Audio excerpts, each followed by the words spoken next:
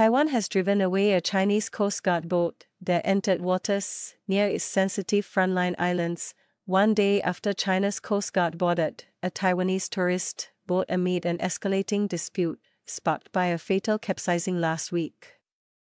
A Chinese Coast Guard boat, numbered 8029, entered Taiwan's waters near Kinmen on Tuesday morning, Taiwan's Coast Guard said, adding that it dispatched a boat and used radio and broadcast to drive away the Chinese craft, which left the area an hour later.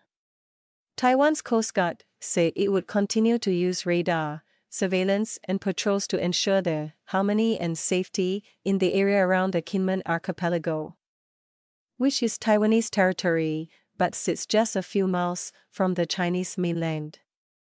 The incident came less than a day after China's Coast Guard stopped a Taiwan tour boat for inspection, after it appeared to stray into Chinese waters while avoiding shoals. 6 officers inspected the documentation of crew before disembarking about 30 minutes later. Passengers on board told Taiwanese media they were scared during the incident, and a minister accused the Coast Guard of triggering panic. The inspection was the first since Chinese authorities announced they would increase patrols in the area in response to the fatal capsizing a week ago. 2 Chinese people died after their boat capsized inside Taiwan's restricted waters last Wednesday. Taiwan's Coast Guard said the boat, which was carrying 4 people, was about 1 nautical mile from Kinmen, and fled after being told to stop for inspection. The 2 surviving crew were detained and held on Kinmen and deported back to China on Tuesday afternoon. Chinese authorities condemned the deaths and called for a full investigation, saying the vicious incident had hurt people on both sides of the strait and worsened relations. On Wednesday, Taiwan's Coast Guard admitted that its boat had made contact with the Chinese speedboat during the high-speed chase. Meanwhile, China's Taiwan Affairs Office condemned what it called Taiwan's brutal treatment of mainland fishermen, which it said had increased since the Democratic Progressive Party (DPP) took power in Taiwan in 2016.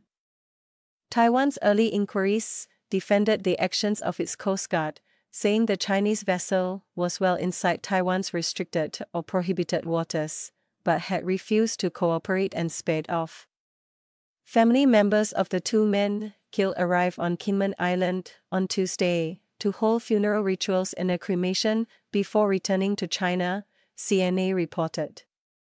The 6 relatives were accompanied to Kinmen by a lawyer and officials from the Red Cross and China's Association for Relations across the Taiwan Straits.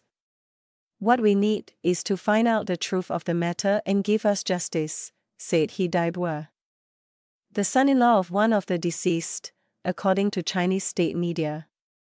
Observers are wary of the situation escalating. China's ruling Communist Party claims Taiwan as a province and intends to annex it, and is particularly opposed to the current DPP government in Taiwan, which it labels as a separatist party.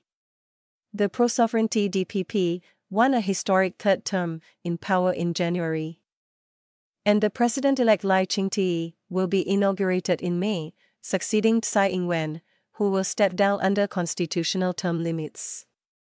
Beijing has not responded to the election result with any significant hostility, but officials and observers in Taiwan remain on alert. Taiwan's government has called for calm over the Kinmen incident.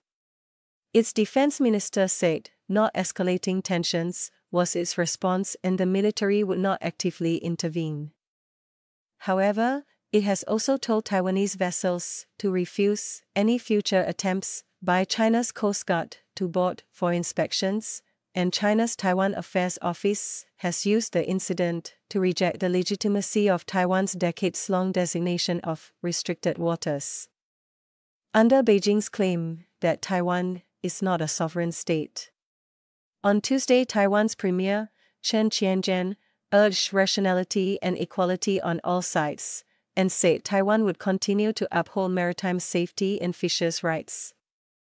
The U.S. State Department said it was closely monitoring Beijing's actions. We continue to urge restraint and no unilateral change to the status quo, which has preserved peace and stability in the Taiwan Strait and throughout the region for decades. Its spokesperson Matthew Miller told a regular news briefing.